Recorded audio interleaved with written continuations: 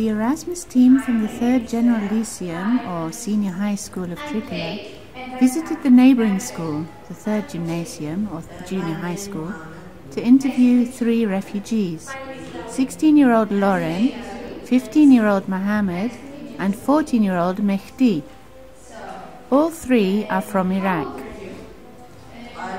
Mohammed was the most talkative and seemed comfortable talking both in English and Greek.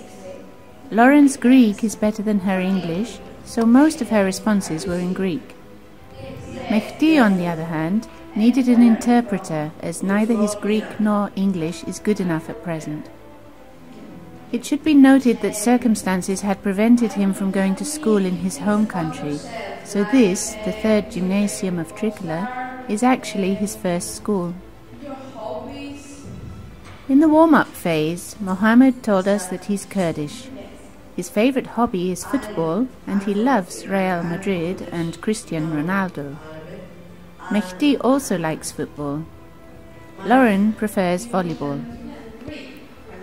When asked how Greek people treat him, Mohammed answered that Greek people are good people and they treat him well.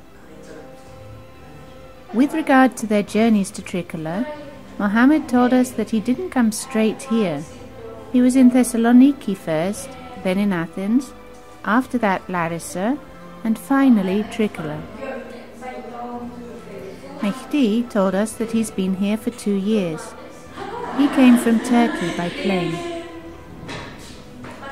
In answer to the question, "How well have you adjusted to your new school?" Mohammed told us that he hasn't adjusted yet. It's too difficult. But Lauren says that she likes it and she feels she has adjusted.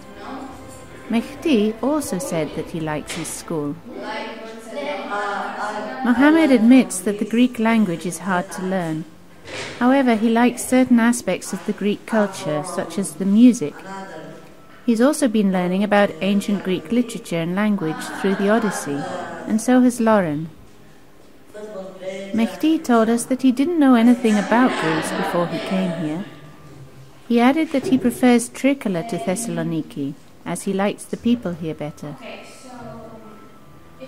Mohammed said that he often feels sad here because he misses his country and the friends and family members he's left behind. None of them intends to stay in Trikala for a long time.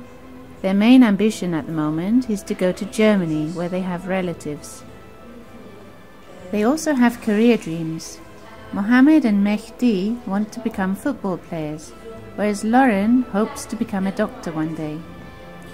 We ended the interview by wishing them the best of luck and hoping that their dreams will come true.